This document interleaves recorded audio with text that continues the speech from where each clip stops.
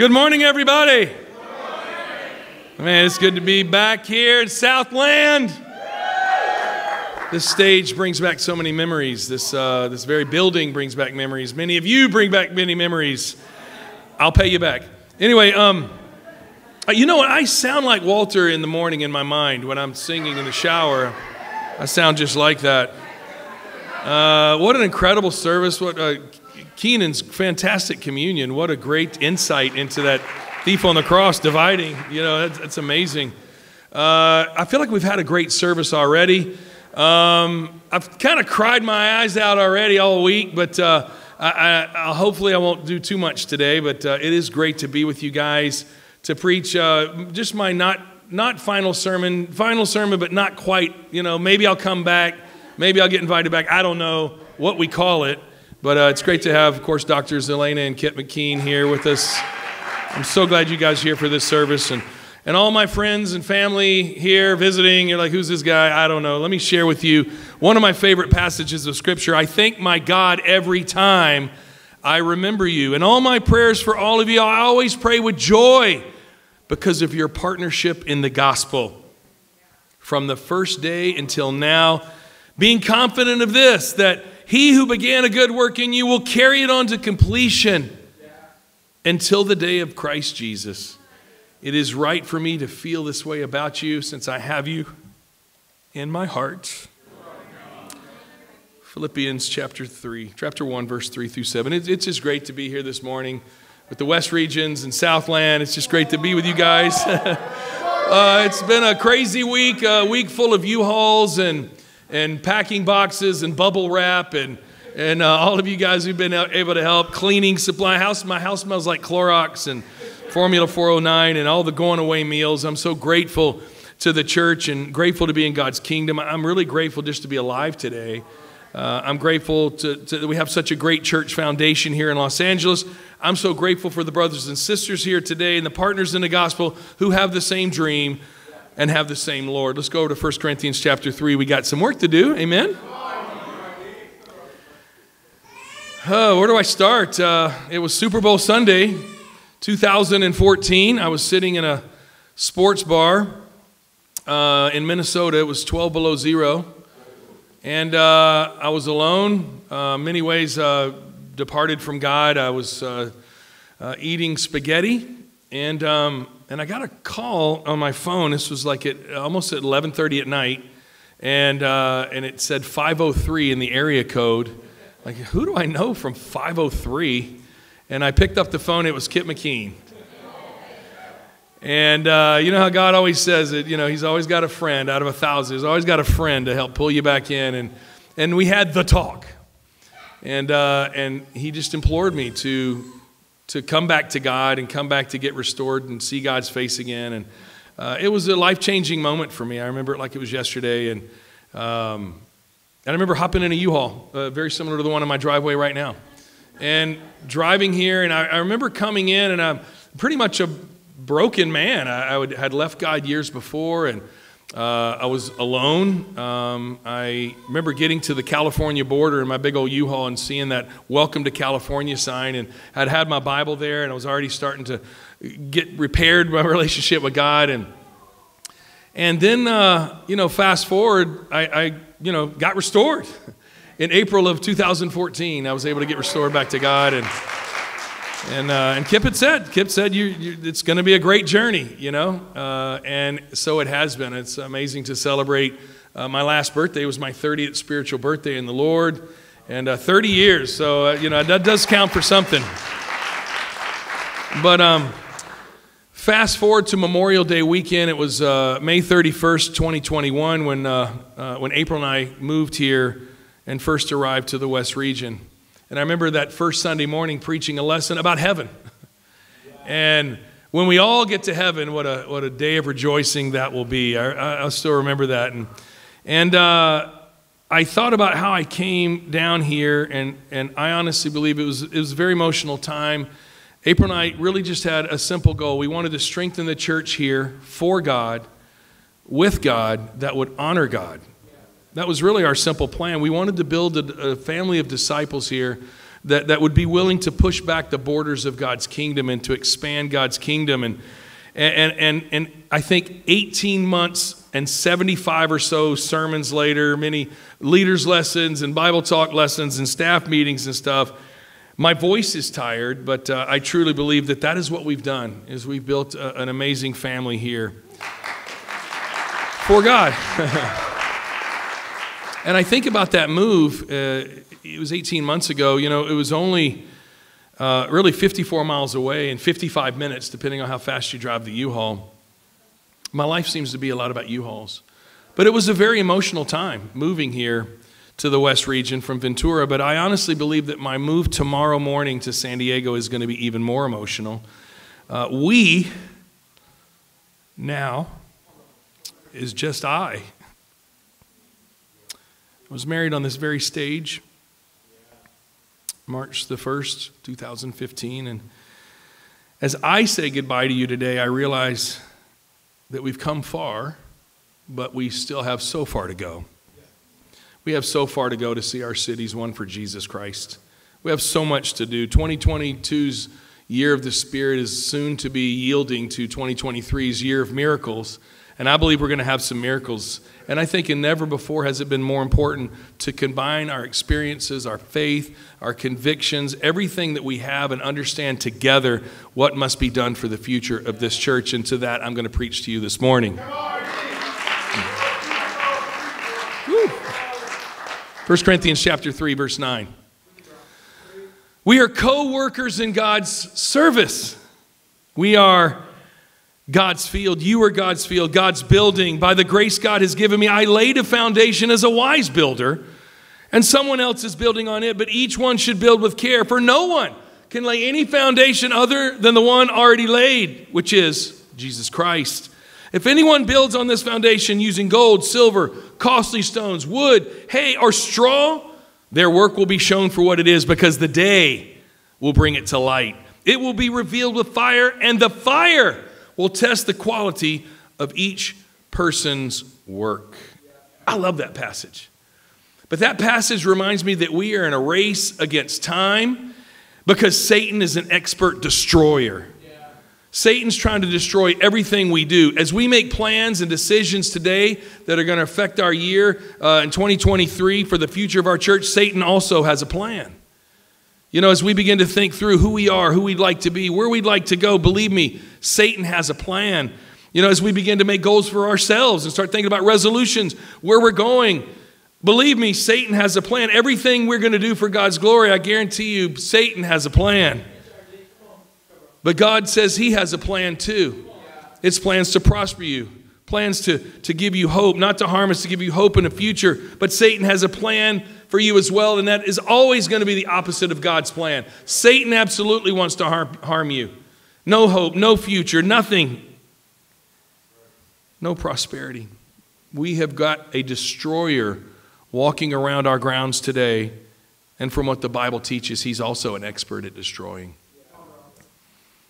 In the spirit of 1 Corinthians 3, what I just read, we must become expert builders. We have to be these people. We have to be. We cannot just be church leaders. We cannot just be strong disciples. We cannot just be spiritual disciples. We have to be spiritual builders. We have to build God's kingdom in our generation. We got to be spiritual expert builders, and so that the kingdom of God can march forward, and to him be all the glory. Amen? I think this is why I'm so inspired to watch the Good News Network. I love the GNNs when they come out. I'm like, I always watch it, and then I watch it again, then I watch it again, then I show it to the congregation, and I send out the link and stuff. I love watching these videos each month that they come out. It's why I love visiting other churches' websites. It's like why I like going to conferences and stuff. I love to see what God is doing all over the world. Even in New Delhi, we got a disciple from New Delhi here today. How cool is that? I love to see what's happening all over the world. I love to hear the good news and see what our brothers and sisters all over this globe are doing and helping people find the Lord.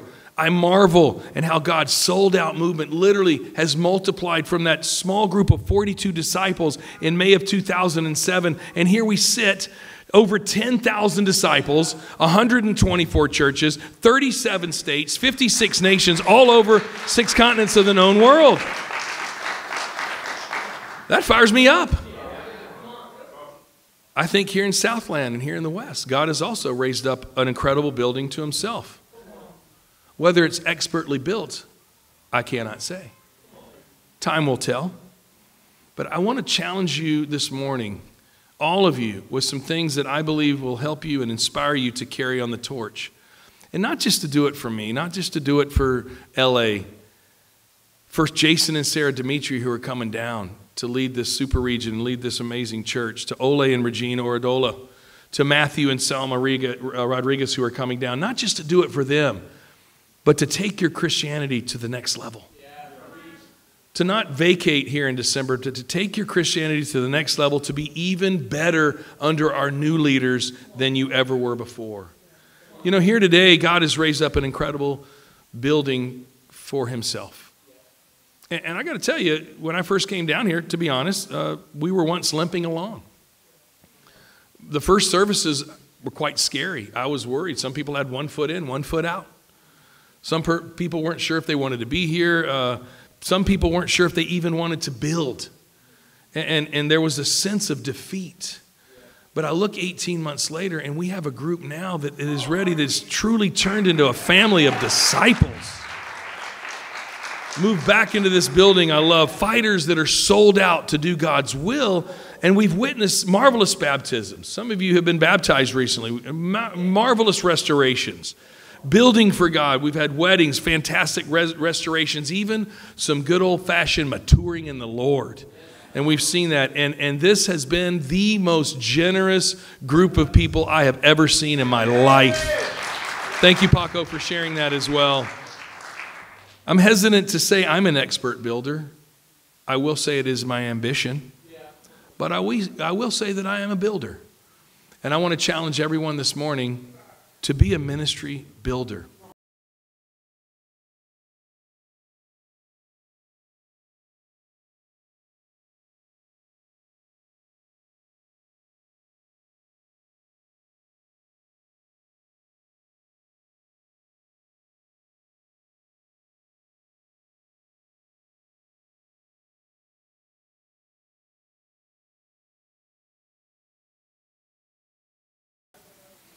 And who's he talking to? I'm talking to you. Be a ministry builder. Well, God, bro, I don't know, bro. I'm not in the full-time ministry. It doesn't matter. Go build your ministry. I don't know, bro. I'm really not sure what my role is. It doesn't matter. Go and build your ministry. I don't really know what to do. It doesn't matter. Just go build your ministry. Go build your ministry. Well, I don't know what a ministry is. What about your neighborhood? You have a neighborhood? That's your ministry. Go build your neighborhood. Amen. Just build one Bible talk in your neighborhood. Just one. Build a Bible talk in your neighborhood, and from that one Bible talk, build a second, and then build a third, and build a fourth, and build a fifth, and guess what? You're going to become a ministry builder, so that you won't have enough room in your house for all the disciples to come in, and you can be a great ministry builder. That's the goal I'm going to have for the rest of my life, that no matter where I go, I'm going to be a ministry builder. I don't care who pays my salary. And doesn't God deserve that? Doesn't God say that this is to his glory that we bear much fruit? Matthew 9, verse 29 has 8 very powerful words. Just 8 words. I love them. That can help make you today a great spiritual leader. And I think these 8 words, can help be a spiritual turning point for your life. Here's the 8 words. According to your faith, let it be done. According to your faith, let it be done. Today, I want you to make a commitment to build. This is so much more important than baptizing. But to build. Commit today to become a great ministry builder, because I guarantee you Satan is going to have many, many plans to try to stop you from reaching your goal. But decide today that you will commit into your heart that you're going to be a great ministry builder and a great builder for the Lord. Now, I'm about to go the way of all the earth. You know with all your heart and soul that not one of all the good promises the Lord your God gave you has failed. Every promise has been fulfilled. Not one has failed. Joshua 23, verse 14. I think about this. I'm like, God has truly given us so much to be grateful for here. Not one of his promises has failed. He's given us so many, just the opportunity to even have a relationship with him. He's given us incredible wives, incredible husbands, incredible children. Your children are growing so fast, my gosh. Great communities to work in, to live in, to play in, to pray for. He's given us such remarkable friends. I look around and I see friends. That's why it's so easy to be a public speaker, because I've just got friends here. It's just friends. It's just you. You know what I mean? But remarkable friends. I mean, we're living in a social media world where I love that I have friends to tell the world about. Look at my friends. Look at the things we're doing. I have friends, and I can build memories with these people. We have a church that's full of loving people who just want to be friends and want to love God with all their heart, soul, mind, and strength. What more could you want? That's what it says here. For no matter how many promises God has made, they are yes in Christ. And so through him, the amen is spoken by us to the glory of God. 2 Corinthians 2:20. God has been so good to us. And I think God has been so good to me. And I think we have so much to be thankful for. Another turning point, a fork stuck in the road. Time grabs you by the wrist, directs you where to go. So make the best of this test, and don't ask why. It's not a question, but a lesson learned in time. It's something unpredictable. In the end, you'll find, I hope you've had the time of your life. So take the photographs and the still frames in your mind. Hang it on a shelf of good health and good time. Take all your memories and laughs you can compile. For what it's worth, it was worth all the while. It's something unpredictable, but in the end is right. I hope you have the time of your life. I love that, because I hope that you look back on this time years from now and say, man, those were the good old days. I had the time of my life.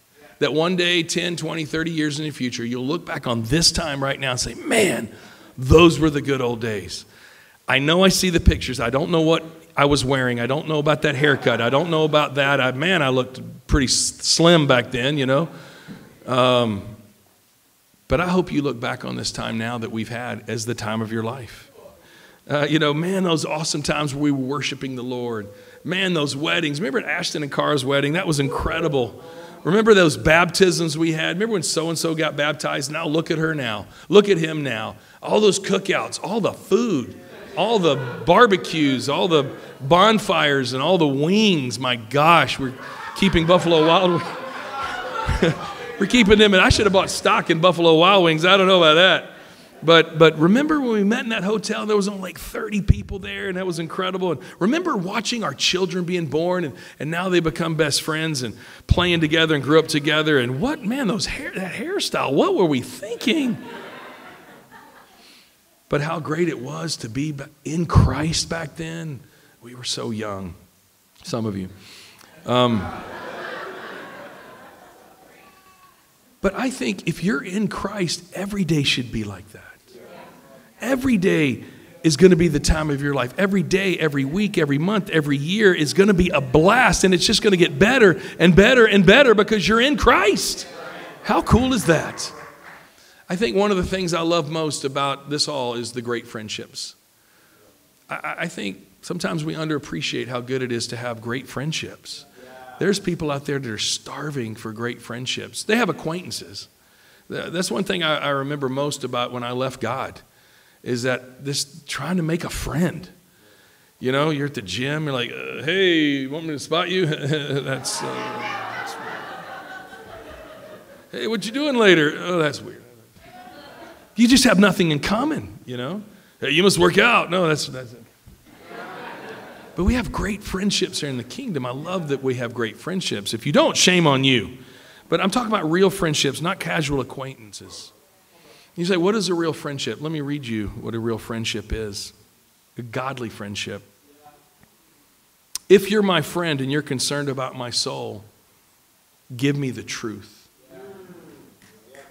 Don't flatter me with praise or my virtues while remaining silent about my sins. And do not fear to be truthful to me. Don't treasure our friendship above my relationship and my maturity. Do not think that by ignoring my sins that you can help me out one bit. And do not think by being blind to my sins that you prove that you love me. However I may act, whatever my attitude may be towards you, after you tell me, give me the truth. For the truth and only the truth can set me free from the shackles of sin. Our friendship strengthens me in the path of righteousness and will lead me to the joys of heaven. If I am wavering, if I am weak, if I am lukewarm, if I'm indifferent, if I'm neglectful, or if I've been overtaken by sin and have been drawn back into the pleasures of this world, or if I have left or forsaken my first love, God, or if I've been led astray, or if I've done none of these things, but simply just need to grow in the Lord and be edified, give me the truth. That's a real godly friendship. Just be truthful to me. I'm so grateful that we get to live by the truth. I'm so grateful. The truth is the only thing that will set us free. That's what Jesus said. Go over to John chapter 17. I think it's so important to realize that that's what we need most in our life. We need the truth. And there's nobody that went around preaching more about the truth than Jesus Christ. He was always telling the truth. He was always starting as, I tell you the truth. Truly I tell you. Verily, for some of you older folks. I mean, listen, I'm telling you the truth. He was always telling the truth. And that's so different than what we see in the religions around this world today and all the religious folks out there today. There's lies, there's deceit, there's this false teachers. And I really want you to appreciate today the truth that we have in Jesus Christ. Just give me the truth. There's a little passage here in John 17. He's praying, longest recorded prayer here in the New Testament. And Jesus said in verse 13, I am coming to you now, talking to his Father.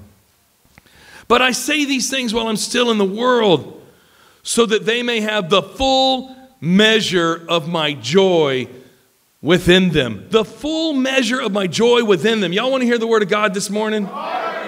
The full measure. This is phenomenal. Jesus says, I want you to have the full measure of my joy in you. Wouldn't that be great? Wouldn't it be great to be able to look and just see a church that's full of the measure of joy that God has given us?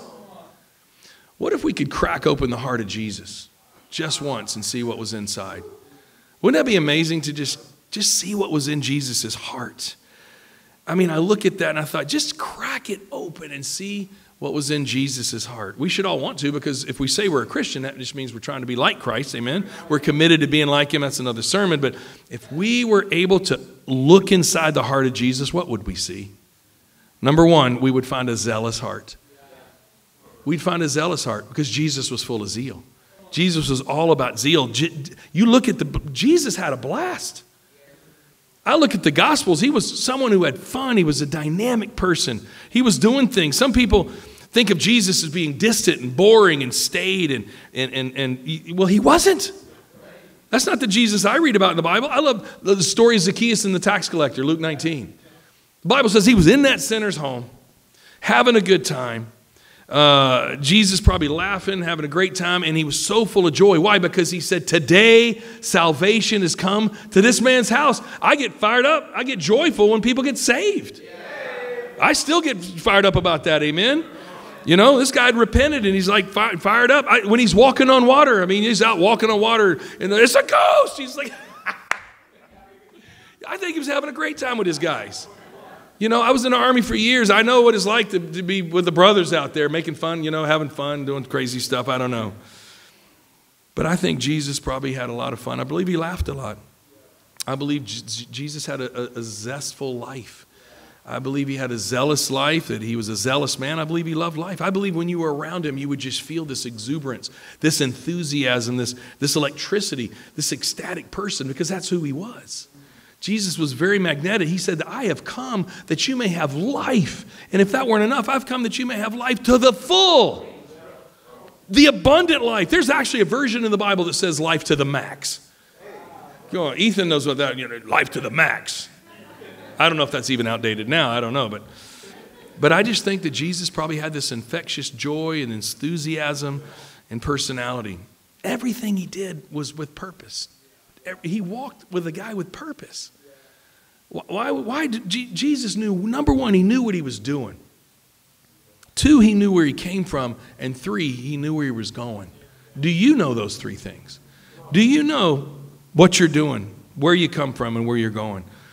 He had a purpose for everybody he talked to. Jesus always had a purpose. He had a great time in his life. It's interesting to read through the Gospels and look at all the places Jesus went. I mean, I think about it. He went to beaches. He went to lakes. He went fishing. He went to weddings. He was hanging out. He went up to the mountains. He did some hiking. That's probably pretty cool, you know. He had big picnics. He had fish fries. I mean, somebody even counted the fish. How many fish we got? 153. How much batter are we going to need? You know, he had fish fries. He went sailing. He went boating. He went to dinner parties. You see Jesus at dinner parties. He loved life, and everything he was doing, all the while, guess what he was doing also? Making disciples. No matter what you're doing, go have fun, but make disciples as you're having fun. Don't lose sight of that, amen? But I think that's exciting that as the founder of our church, we have someone who loved life.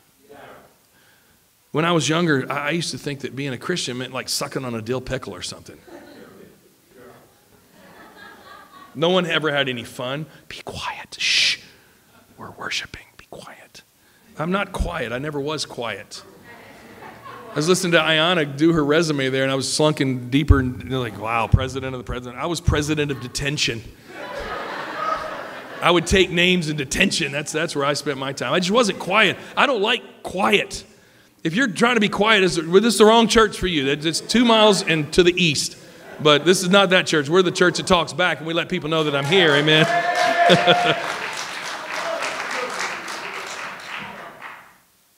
But I think never forget to enjoy life.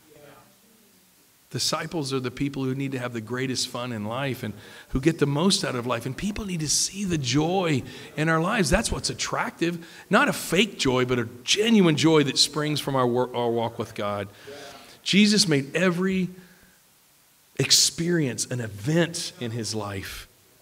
Every day was special. And so that's the challenge for us. Number one is to have a zealous heart, just like Jesus. That's what people are attracted to. I don't know about you, but I don't like to spend time with boring people or dull people or lifeless people or people who have nothing to talk about. I like to spend time with people who are interesting, who are fun to be around, who are really living and who are really excited about life, and that is a disciple. A single day in your courts is better than 1,000 anywhere else. I'll just take one day. One day I would rather be a doorkeeper in the house of my God than to live a good life in the homes of the wicked. Psalm 84:10. I read that somewhere. Do you feel that way? And sadly, many outside the Lord never experience for even one day what we experience in the kingdom every day. If you could crack open the heart of Jesus, what else would you see? Number two, you'd find an extra mile heart. Look over in Mark chapter 6. Come on, I get to preach a little bit this morning. An extra mile heart. A heart that went the extra mile. If you have an extra mile heart, it's going to make this the time of your life, I promise you. People who go the extra mile, you can always spot them a mile away. I've seen it this week just in my own home. People who come over and help. You know, I had the Southland Teen Ministry come help me this week. I was blown away. And they were just sitting down there, you know, holding down the fort. They were helping. I was like, whoa, look at those guys going. You know, I traded in my, my back and everything, you know, kind of walking around. Because, I have the U-Haul, but you have the zeal. You have the muscles. You have the strength. You have the energy. I have the money. You have the energy. That's the way it works. I'll get to pizza. You do the lifting. But it was good to see Southland's teen ministry come.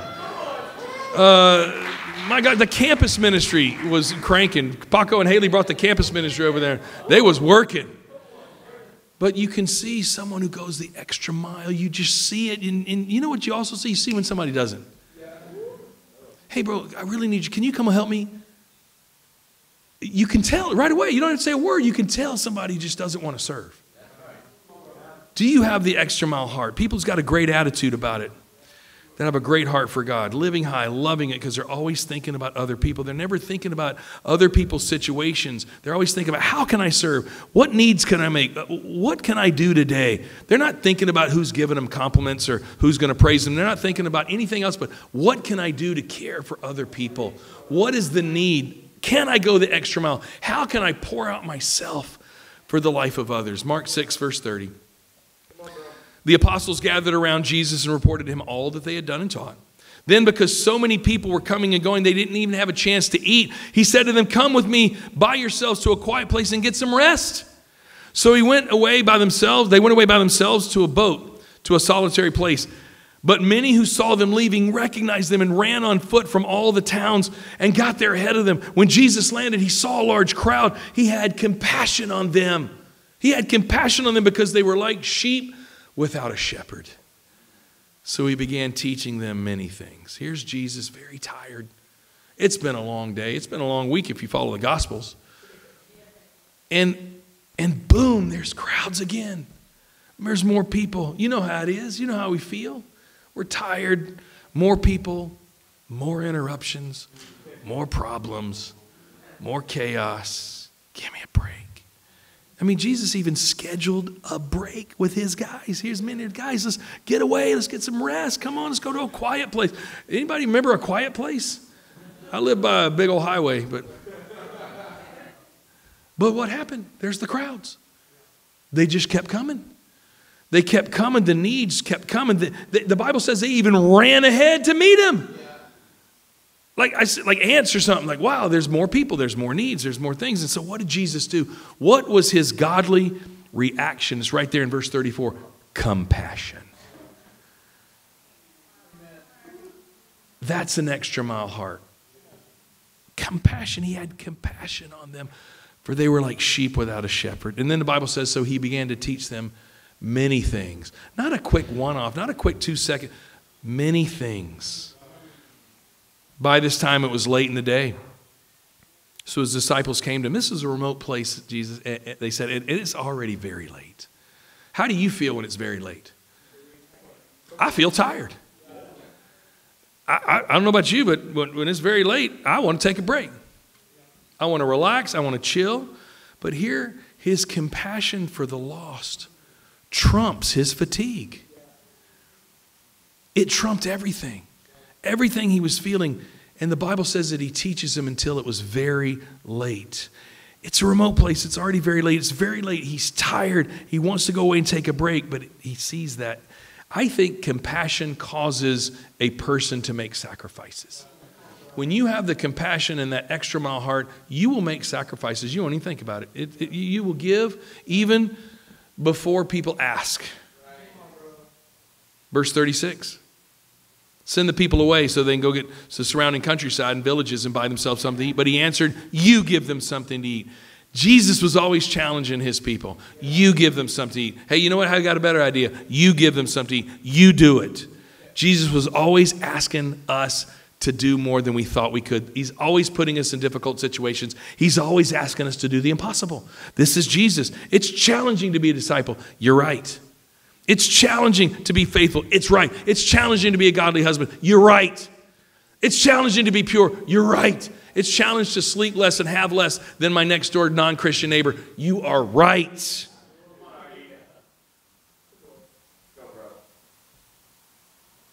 But you know what? Jesus wouldn't have it any other way. He would have it no other way. God does not want a bunch of spoiled brats. And here's the newsflash. God doesn't have grandchildren.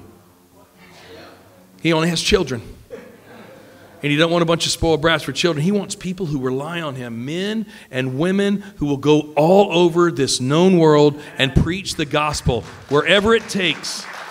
People who want challenges, people who want hardships, people who want difficulties, people who don't want that cushy, easy life, and then have great attitudes about it and be content. And we have to have the compassion of Jesus. I love it. Number 3, if you could open up the heart of Jesus. This is important. I add this. You got to have an angered heart. An angered heart. Look at Mark chapter 3. An angered heart.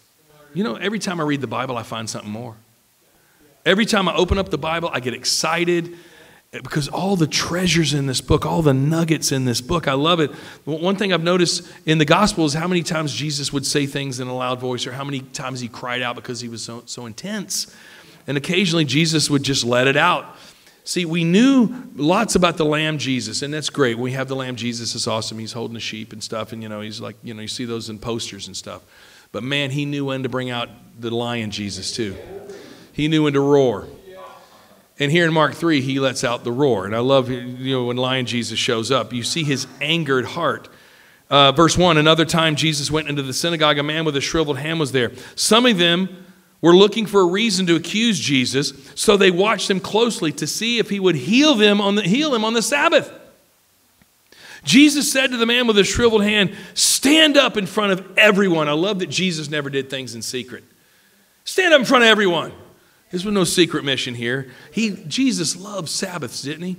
He loved busting traditions and busting up everything that stood in between man's relationship with God. He could not wait to heal on the Sabbath. He'd probably sitting there like 5:59, 59, and 6. Let's start healing. Let's start healing. And be boisterous about it. Walk past and don't wash your hands. He wanted people to know. He was busting up some old traditions, blasting away at traditions because he was trying to bring glory to God. But look at this. He said, stand up in front of everyone. Then Jesus asked, which is lawful on the Sabbath, to do good or to do evil? To save life or to kill? But they remained silent. And what was Jesus' reaction when they couldn't say a word? When you remain silent, look what it says. He looked around at them in anger. Now, we've all had someone look at us in anger before, right? That may be just me. I don't know. Maybe me and a couple real folks here, but you ever had your dad or mom or your teacher or your drill sergeant or somebody look in front of you, look at you with anger? Now, of all the people I would not want to look at me in anger, Jesus Christ, my Lord, is not one of them. But can you imagine the angry look? You probably, melt your heart. I don't know what to do. But here it says, God's looking in your heart and he says, hey, buddy, you got to get it together here. I know when someone loves me unconditionally, they're going to tell me what I need to hear. I know there's times people are going to, you know what you need to do, RD? You need to repent. RD, you need to stop. You need to get up and start doing what you're supposed to do. And it doesn't have to be long, but it's spoken in love. I know Kip got me at EMC. Kip pulled me aside and he said, bro, I got some things I've noticed. Here's some things I need you to see and repent of. And if that weren't good enough, he excused another brother and said, can you excuse us a second? Come back. Got in there again. And he knew I wasn't getting it.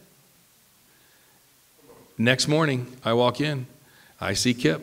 I see the other side of the room. Bro. Come on. Bro. I called Michael Kirchner and got me again. But we got to love discipling. I don't care how old you are. I don't care what you've done. I don't care how many medals you got. We got to love discipling. We got to love discipling. And sometimes you say, you're supposed to be like Jesus. Well, Jesus might turn over some tables. Jesus might look at you in anger. Jesus might look at you and start firing you up. He looked at them in anger and deeply distressed at their stubborn hearts. Ooh, you ever have a stubborn heart? He said to the man, stretch out your hand. He stretched it out, and his hand was completely restored. Then the Pharisees went out and began to plot with the Herodians how they might kill Jesus.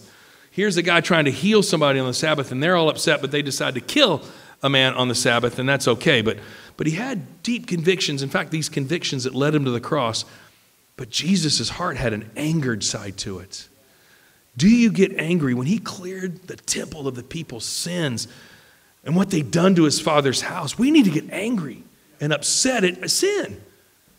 Sometimes we got to get angry at the state of the condition of our church. Sometimes we got to say, this is not right. We need to get upset about I don't care if it's blatant sin. When was the last time you just walked out of a movie theater because this is just not righteous? I shouldn't be here. Man, I hope I'm not in that movie when the Lord comes home. That's not where I want to be found. Jesus didn't just walk by sin. He couldn't do it. He couldn't walk by sin. The other side, but Jesus could not walk past it, and he did not wait for someone else to do it. No, he said, this is ungodly. This has got to change. Are you that guy? Are you that woman? And I think that's what we got to decide in our lives. We got to start hating sin more and more. And we got to start getting angry when we see things that aren't right. I'm not talking about a sinful anger. In your anger, do not sin. But a righteous indignation. You got to look at things in anger.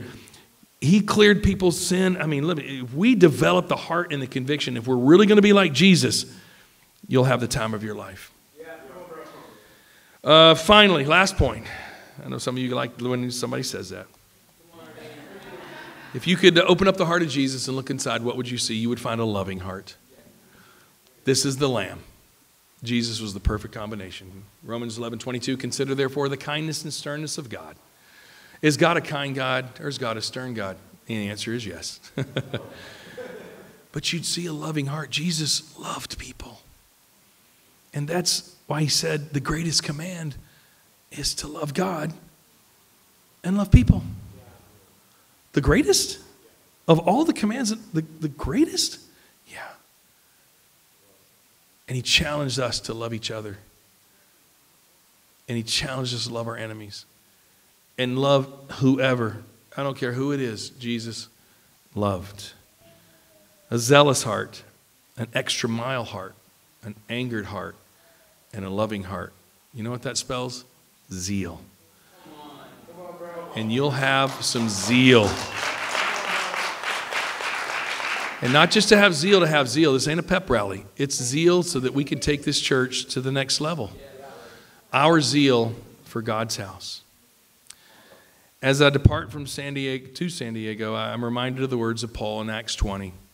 You know how I lived the whole time I was with you, from the first day until now. I served the Lord with great humility and with great tears in the midst of severe testing. You know that I have not hesitated to preach anything that would be helpful to you, but taught you publicly and from house to house.